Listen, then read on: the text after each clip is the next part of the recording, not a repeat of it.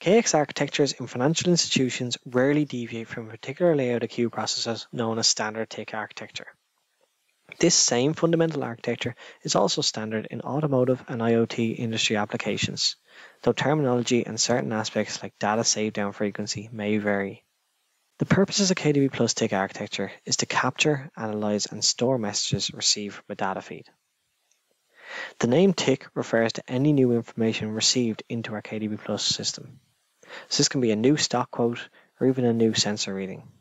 Tick architecture is highly configurable, and there's many ways to assemble the KDB Plus tick building blocks. However, a vanilla tick setup has a ticker plant logging incoming data to disk and publishing it to an in-memory real-time database, and then at the end of the day, this data is saved to disk as another day's data in the historical database. In this setup, the data feed and the associated feed handler are external to the KDB Plus environment. We can break this down explaining each of the processes in a bit more detail. So the data feed is the source data that we're aiming to ingest into our system. Often these feeds come in a proprietary format, so they need to be processed. In financial use cases, this data feed might be a Reuters or a Bloomberg feed. It can also be data from a particular exchange or even some internal data feed. For manufacturing data, this may be a sensor reading. A feed handler is a process which captures external data and translates it into KDB Plus messages. Feed handlers are adapters which take the data and parse it from the incoming format to the format which can be ingested by KDB Plus processes further downstream. Multiple feed handlers can be used to gather data from a number of different sources and feed it to the KDB Plus system for storage and analysis. The most frequently used technologies for feed handlers are C and Java.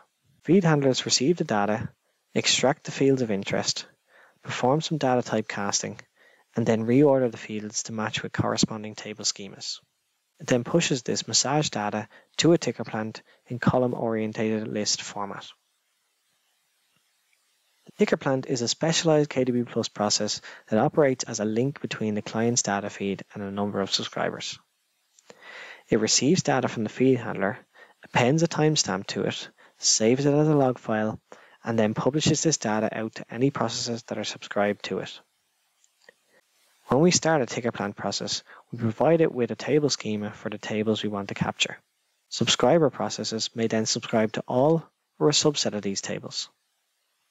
Once it publishes this data, it then purges any records from the tables. In this way, the ticker plant uses very little memory, whilst the full record of the intraday data is still maintained by the subscribing real-time database. As a ticker plant appends a timestamp to the incoming data, it's also able to check if the date boundary has been reached in order to kick off the end-of-day process. At end of day, Ticker Plant sends a message to all of its real-time subscribers telling them to execute their end-of-day function. The Ticker Plant is usually the first point of entry into the KDB Plus system. As such, all messages received are logged to disk in a Ticker Plant log file to enable recovery. This Ticker Plant log file is really just a queue binary file containing a list of all the messages received from the Ticker Plant. For each day, there's one global Ticker Plant log file containing all the data which passed through the Ticker Plant. This file exists for replay purposes, as the Ticker Plant is designed to be very lightweight and not store anything into memory. When a real-time subscriber starts up, or it crashes intraday and is restarted, this daily log file can be replayed in order to get the subscriber to be fully up to date. The duration of this replay will depend on how many messages are in the log file, the disk read speed, and how quickly the process can replay the messages. This brings us onto the real-time database, or the RDB for short. This process holds all of the intraday data in memory to allow for fast, powerful queries. It's one of the simpler processes, as it subscribes to the Ticker Plant and keeps a record of the tables for that day. At startup, the RDB sends a message to the Ticker Plant and receives a reply containing the data schema, the location of the log file, and the number of lines to read from this log file. It then reads these lines and then receives subsequent updates from the Ticker Plant itself as they're published. At the end of the day, the RDB will save the data down to disk in date partition format. It will then send a message to the historical database telling it to refresh to pick up this new data. The default behavior of the RDB is to collect data to an in-memory database during the day and then save it to disk as a historical partition at day end. This makes sense if this data is needed to perform queries during the day. But if the only reason for having the RDB is to save the historical partition, then the cost of keeping this data in memory can be excessive. And this is where the intraday database comes in. An intraday database is a way of storing data which is not needed for queries on disk while waiting for the end-of-day action to occur. Generally, real-time data which is less than a certain time threshold will be stored in the RDB, and then any older intraday data will be written to disk in the intraday database.